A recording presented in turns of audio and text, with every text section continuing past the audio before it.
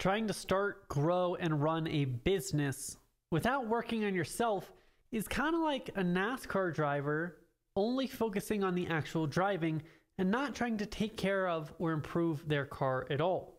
But we all know in order for somebody to win the race, they have to have a full pit crew working on the actual vehicle.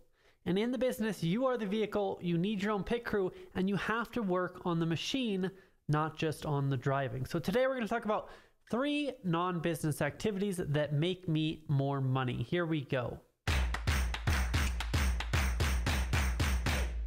If you've been around the business world for a while, you know that, and this is kind of cliche in popular culture with mega CEOs, that it can get pretty weird. You start to do things that normal people in society don't do to try to get an edge in business.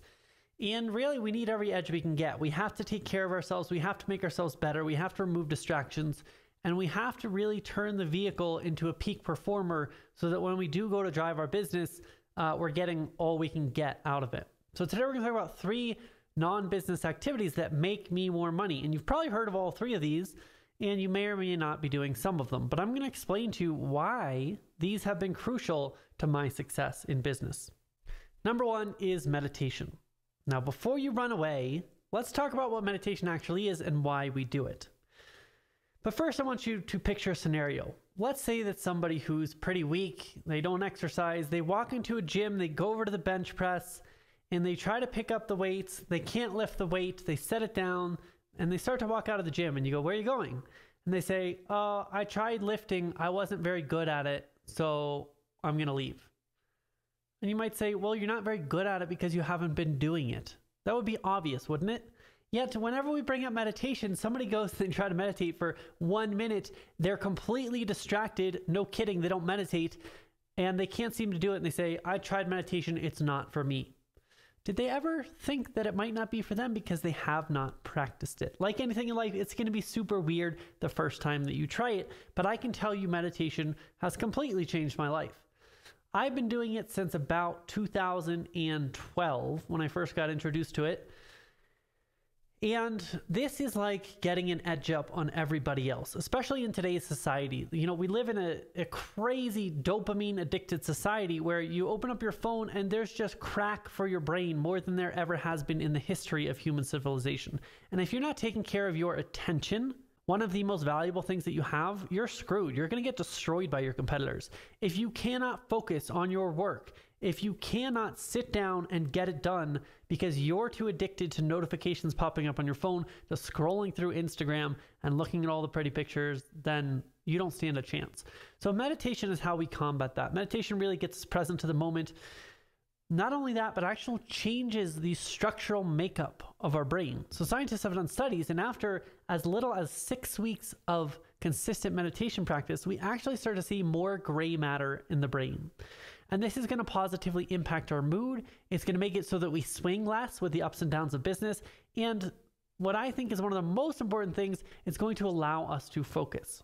Now, there's another strong benefit to meditation is that it breeds self-awareness. So if you've never tried it, in its most simplest form, we're just going to sit down on the floor. We're going to sit up straight with our back and set a timer. You can start as low as you want and work your way up. So you can meditate for a minute today, or you can start at 5 minutes, and we're just going to breathe. And we might notice the breath on our nostrils so that we have something to focus on. We're just going to focus on in and out, in and out. And the point is to clear our minds. Now, unless you're a Zen Buddhist monk who's been living in the mountains for 40 years, you're going to have thoughts pop into your mind. When that happens, that doesn't mean that you're doing it wrong. What meditation is the practice of continually coming back to our breath. So you're not supposed to not have any thoughts. You're supposed to come back to your breath after you have a thought. Notice the thought, let it pass on, and then come back to your breath. And this will teach you that you are not the same as your thoughts. You don't have to react to every thought that comes into your mind. You can actually just observe the thought and let it go. You don't even have to judge it. And so what this does is it builds non-reactivity in us and also builds self-awareness. All of a sudden, we are the observer. We are watching ourselves from a different perspective. And then when we are reacting in business, When we are self-sabotaging, when we are getting fired up about something, we can actually watch those thoughts in our mind and let them pass without acting on them. That's going to be huge for you in business, just to learn to sit still in the moment and focus and not let your thoughts just completely take you over. So I really recommend for most people, they start meditating 1 minute a day. Sit down. Anybody can do 1 minute. You cannot sit there and say, I can't do a minute of meditation. Now, meditation is going to be very hard for you if you've never done it before. And yes, you're going to be distracted. And yes, just like that guy in the gym, you're not going to be able to pick up the weights. And it's not because meditation isn't for you. It's because you suck at it because you haven't practiced it. So go out there, start at 1 minute, add a minute every single day, and just work your way up. Sooner or later, you'll get addicted to meditation because it actually feels really good. It calms you down. It sets the tone for the whole day, and it makes everything else in your life easier. Number 2 I have on here is yoga. In 2013, I did my teacher training for yoga. I'm a certified yoga teacher, and yoga completely changed my life. Yoga is kind of like meditation on steroids. It really was developed to get the body ready for meditation, but it is basically a moving meditation that unites the movement with your breath. So if you've never done yoga, a big part of it is breathing in harmony with the movements. Now, the thing about yoga that people don't understand is the practice is uncomfortable. And so a lot of people will, number one, they'll go try yoga and they'll do the same thing as the first example where they're not flexible and so they think they can't do yoga. Of course, the point of yoga is not to already be flexible when you come into it, but you will develop flexibility by practicing yoga, right? Just like in the gym, you develop strength. So you should not assume that because you are not flexible that you shouldn't do yoga. That's silly. It's like saying I'm not strong, so I shouldn't go to the gym. But number 2, the point of yoga is to be uncomfortable and to actually sit with that and breathe through it. So a lot of people don't like yoga because they'll try it once or twice and they say, yeah, it's really not for me. I don't like it. It's uncomfortable. And of course, the first time I go back to yoga after a while, it sucks. I hate it. But if I go 5 days in a row, it feels amazing. And all of a sudden, I start to be so much more present in life and I'm able to sit with discomfort and breathe through it. And so that's what it builds in you, is the ability to feel really uncomfortable. Maybe you're in a really hard pose and you have to focus to stay in that pose and not fall over. And it's also uncomfortable and you have to actually breathe through that pose. You can't stop breathing in yoga. And so you learn to breathe through discomfort. So when you're having an uncomfortable moment in your business, when you can't handle spending that money on ads, when you have a client call that you're nervous about, guess what? Instead of the body shutting down and the breath stopping, just like you've practiced in yoga earlier that day, you're going to breathe through it and you'll be able to keep moving.